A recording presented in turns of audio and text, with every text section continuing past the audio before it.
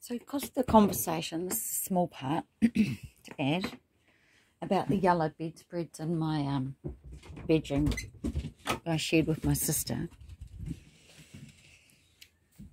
I was testifying because, like, to be called anxious when I've learned not to be anxious for anything, because the Lord always comes through. I was so close to being triggered by that man. Really, you know, the enemy does that. See that gap there? I've been looking for this big strip of plastic. It's greenhouse plastic to put in there. I haven't been able to find it. And I know enough about God not to be anxious, and I've just left it. I've looked for it maybe 3 times.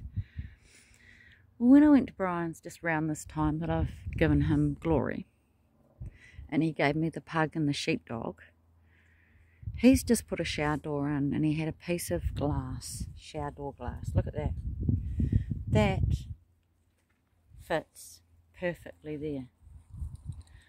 So glass is going to be far better with the wind, and the Lord had a plan for something better. And I wasn't anxious.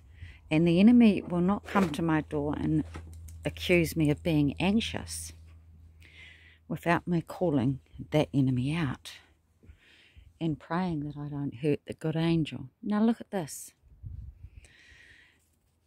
When I took the glass, Brian came out with 2 bedspreads. There's that orange one and that one. They got wet in the rain, and I unloaded them this morning when I got the glass, and I knew it was going to fit. I knew that glass would fit, and it did. That is the sort of bedspread that people used to use in the day. And when he gave it to me, he said, "Oh, you can't get these anymore, you know. It's a shit. It's a piece of shit."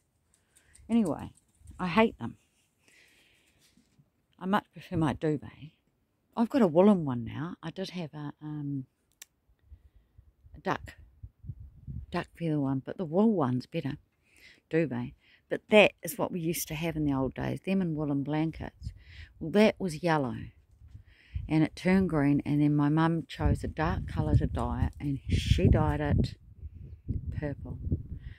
And I just looked out the window when I uploaded part 3, and even though I've had this bedspread here all day, it's only because of the yellow dress with blood on it, and the yellow bedspread that has afterbirth on it, that was green, Meconian green, which is basically dogs that are having a traumatic birth shit themselves, just like babies do.